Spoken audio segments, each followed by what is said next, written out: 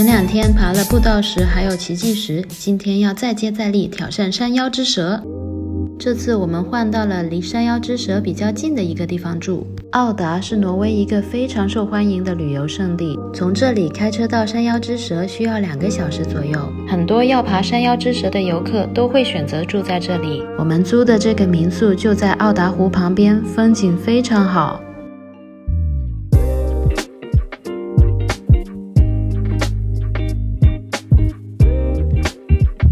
在挪威众多登山路线之中，山腰之蛇可谓算是最艰难的一条了。总长有28公里，来回需要8到12小时左右，所以我们一大早就出发了。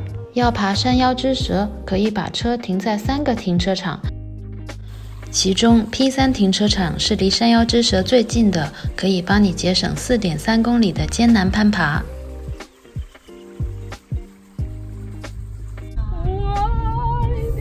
开上这个停车场绝对比秋名山要难，这路太窄了，而且这转弯转得太急了，真的有点恐怖。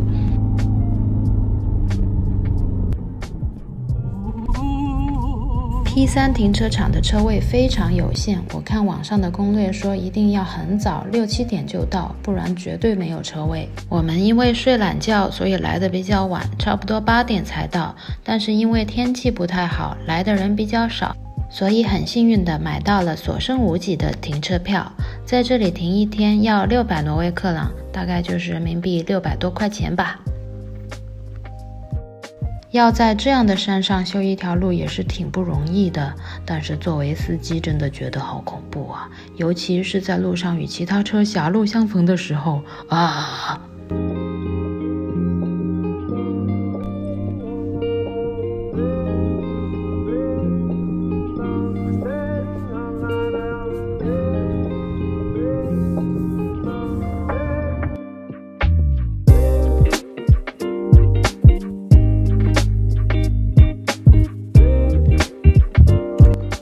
出发啦！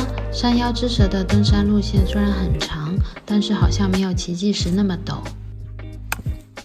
挪威的天气非常多变，尤其是在高山上，来这种前不着村后不着店的地方徒步，一定要做好相关的准备哦。食物、饮用水、登山杖、手套、防水的裤子，还有鞋、雨具，这些都是必备的。今天的游客非常少，所以我们攀爬的时候一定要注意路标，不然就很容易迷失方向了。爬了一半都不到就开始下雨了，气温也下降了不少。不过这丝毫不能阻挡我们前进的步伐。穿上雨衣，我们继续前进。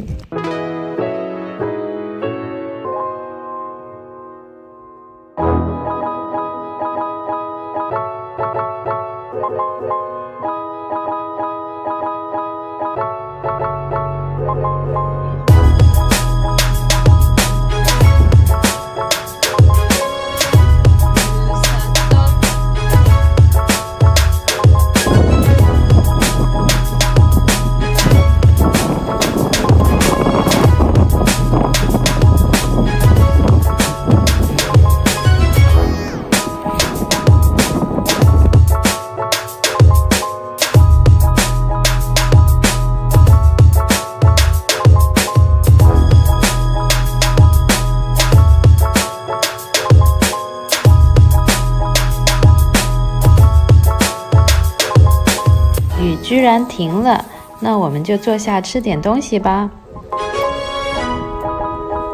吃着吃着，忽然飘来一阵大雾，雨又下起来了，而且还开始打雷了。还是赶紧出发吧。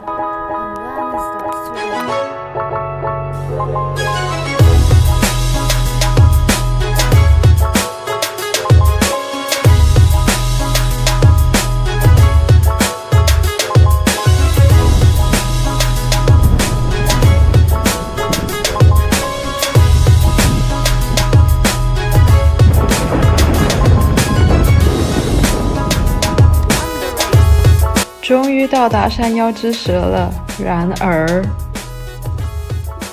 到达以后大雾、大雨、大风，能见度非常低，但是妈妈还是鼓起勇气走上了山腰之蛇。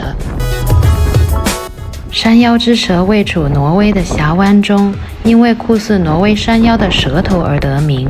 要到达这里，必须在崎岖陡峭的大山中坚持不懈、奋力攀爬，长达10几公里，所以来这里的游客也算是比较少的。山腰之蛇伸出的部分距离下面的湖泊有700多米，站在蛇尖的位置俯瞰峡湾的美景，真是惊心动魄啊！好大霧啊，唔好做啦，返嚟啦，睇唔清啊，睇唔到。虽然天气恶劣，但是我们还是在能保证自己安全的情况下，勇敢地登上了山腰之蛇。山上的风非常大，把雾都吹走了。我们在山腰之蛇上各种摆拍了半个多小时，居然迎来了晴空。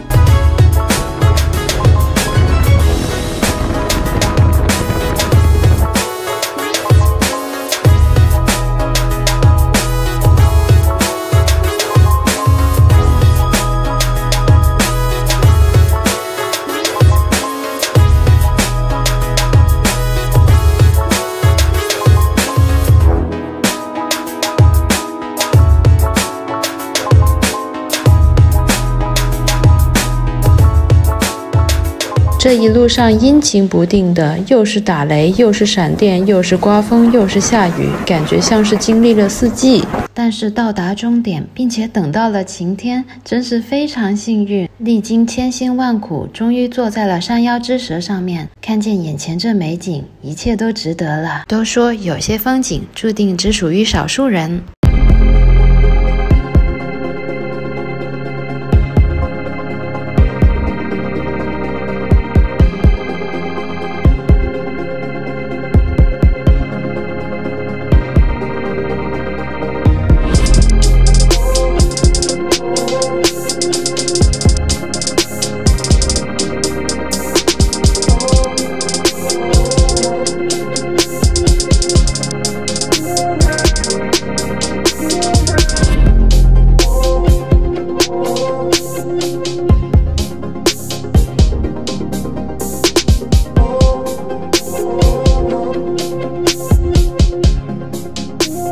成功登上山腰之蛇，并且等到了晴天，真是非常幸运，并且非常满足。回程的路上阳光灿烂，一路都在这种典型的挪威森林中穿行。公路瀑布也是挪威的一大特色，途中我们经过了好几个壮观的大瀑布。